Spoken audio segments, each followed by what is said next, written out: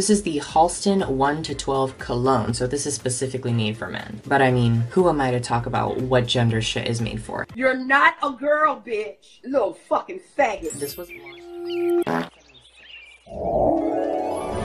Alright, hey fairies, so today's video is going to be one I actually just pulled out of my ass, but I think is a really good idea. So my mom actually has this collection that's I don't know how many years old. It's this box just full of like mini perfume bottles. So I found this in this like weird closet I have in my house, and I was like, what if I review these? Why don't I find the oldest ones in the entire box and I smell them?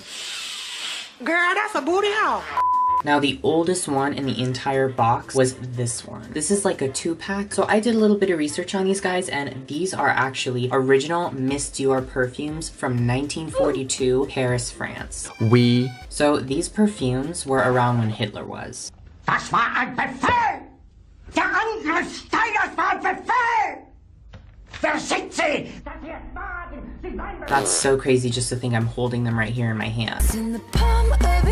Like these low-key belong in a museum or something, but we're gonna smell them. However, before I smell the Miss Dior perfumes, I have a few other little mini bottles that are also very old. A few of these guys are just as old as the Miss Dior, but I was unable to actually verify what date these are because there's no batch number on the bottom. Also, if my eyes are distracting because they look like rainbows, it's because they are.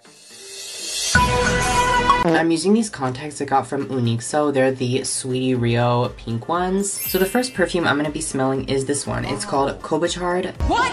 By a brand called Grise Paris. Now this scent was created in 1959, and I believe the recipe or the scent ingredients haven't changed since.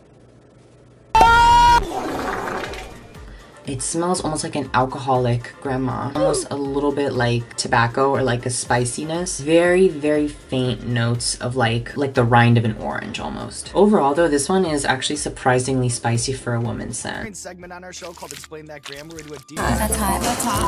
So the next perfume we're gonna smell is one called Chantilly. This one was created in 1941, so it could potentially be older than the Miss Dior. The name though is interesting because Chantilly is like a... Cause I'm only human. Why the fuck you drop the phone, dumbass bitch? This one has kind of turned a little bit. I can tell because it smells like worms. This one's definitely more kind of like citrusy, and it has like almost like a citrusy like creaminess. It's almost like soapy. It smells like a waxy candle, like soapy. We do not want soap on our bodies. That is torture. So perhaps maybe it was like kind of trendy at that time to smell like Irish Spring soap. So I guess in the 40s and 50s, Irish Spring was the shit. The next one is in this interesting bottle that kind of looks like a red blood cell. I look like her, huh? This is the Halston 1 to 12 cologne, so this is specifically made for men. But I mean, who am I to talk about what gender shit is made for? You're not a girl, bitch. Little fucking faggot. This was launched in 1976. Want to smell my fart? I actually don't like this one. It smells like a douchebag. I just smell aftershave. It's like the liquid form of toxic masculinity. So the next one we're going to be smelling is by Givenchy. L'Intredit?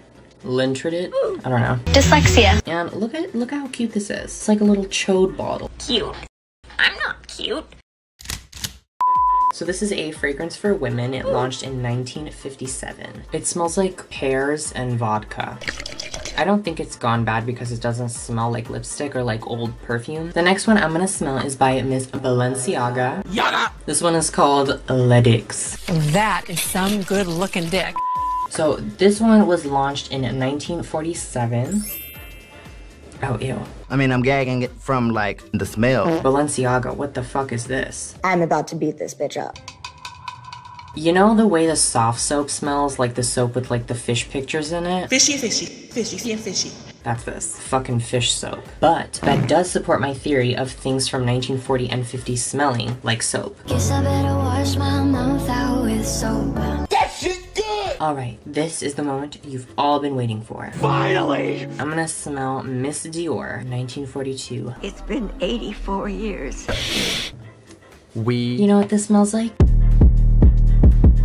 soap. That is amazing. Wow, like, oh my god. There's a few other things like mixed in, like it almost kind of smells like incense. And that's so crazy too, because these guys all smelled like soap, and these were made in 1940 to 1950. And this is actually from 1942. Are you dumb? And this smells like soap. And I'll be honest, all of these, like the soapy ones, they all smell like old ladies. But if you think about it, if someone were like a young woman in a time period where like smelling like soap and smelling like this way was like considered like the best thing, so what if old lady smell and old people smell is like not like their bodies just extruding old lady juice or something like that?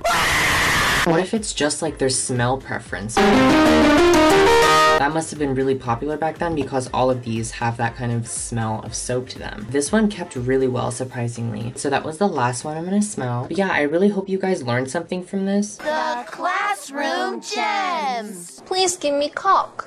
Like, if you ever get trapped in the 1940s or 50s, smell like soap. You'll get all the dicks. Thank you so much for watching. If you're new, I try my hardest to post every few weeks or so. You don't have to subscribe, but then again, you don't really have to live past 55.